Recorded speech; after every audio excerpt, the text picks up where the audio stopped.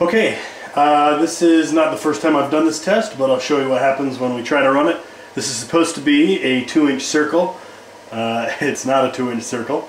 And let's go ahead and take a look. So I've just got a black marker in there, and I think we're feeding it about 20 inches per minute. I can't remember. Maybe it might be faster than that. Anyway, let's see what happens.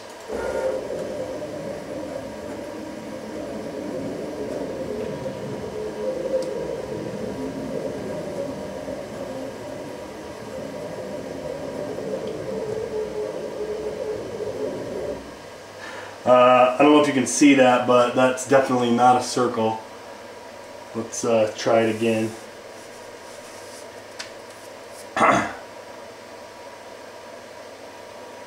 Something like this. So it starts to look good, then it goes straight and makes a sharp angle. And it's kind of a four-sided thing. I wonder if this is due to backlash. That's my guess. So I guess we'll have to sort that out a little bit. And I tried to do some other more complicated stuff as well, but it did not come out looking any better. So anyway, there you have it. X and Y, sort of working.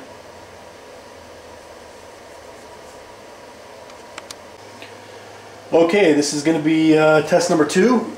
You can see my first one was a 3-inch kind of a socket type shape, and I crashed it once over here, and then another problem I had was I crashed it a second time because I didn't feed up on the Z fast enough. I'm doing the Z manually, so we're going to try it again. This is going to be a 2-inch one, and we're going to probably be running the G-Wizard says I can run up to about 125 thousandths at 16 inches per minute, but that seems to be a little bit fast for this cutter. So we're going to be doing 16 inches per minute at about 25,000, or no, 50,000 depth of cut.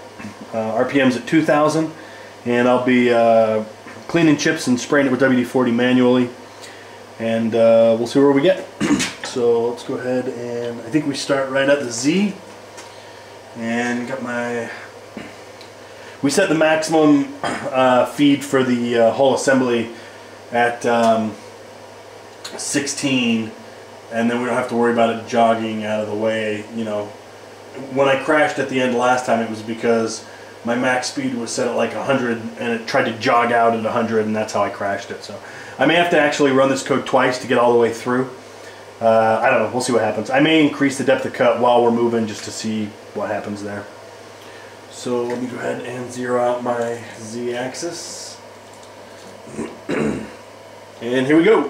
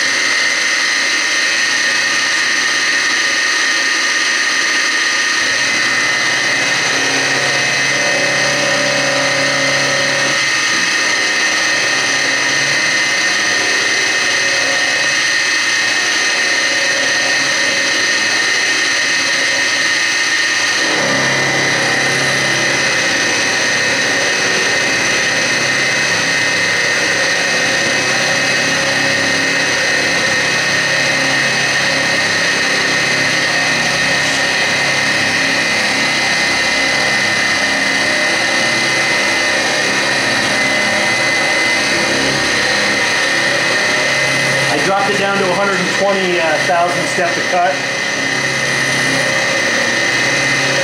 I'm going to back that back up to 100 actually.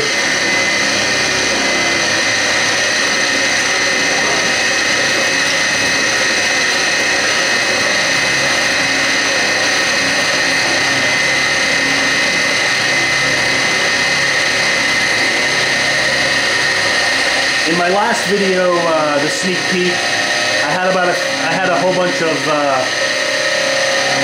backlash, and I'll have to tell you about that in a minute. Okay, then we're going to pause and drop down to 200. Well, maybe not, because I'm doing this myself.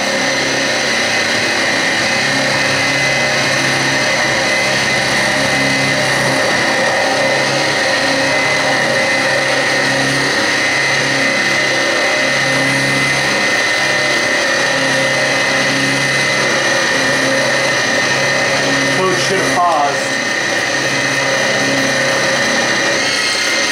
There's the pause. Now we gotta go down to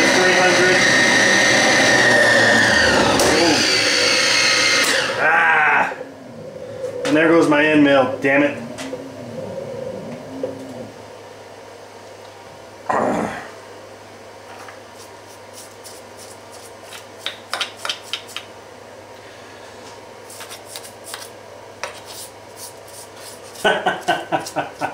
Well, that's my first broken end mill.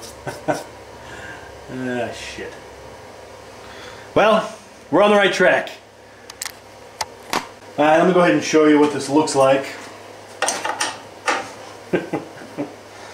The crappy thing is that was my only 1/4 inch end mill. I've had one end mill for, you know, the 3 or 4 months I've been playing with this. I mean, I got a couple of 1/2 inch end mills, but that was my only 1/4 inch, and I've come to really love that end mill. So yeah, I'm a little upset about it. Anyway, let's take a look at that wall clearance. Or any differences in the wall will give us an indication of backlash. And the wall looks pretty dang good. I don't see it where we step down is maybe off, I don't even think 1/1000th.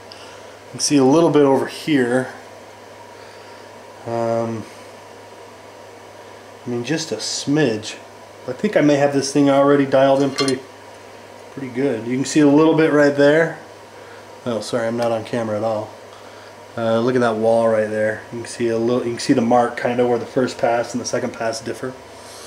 And apparently, this is where we broke. It looks like I had actually stepped down.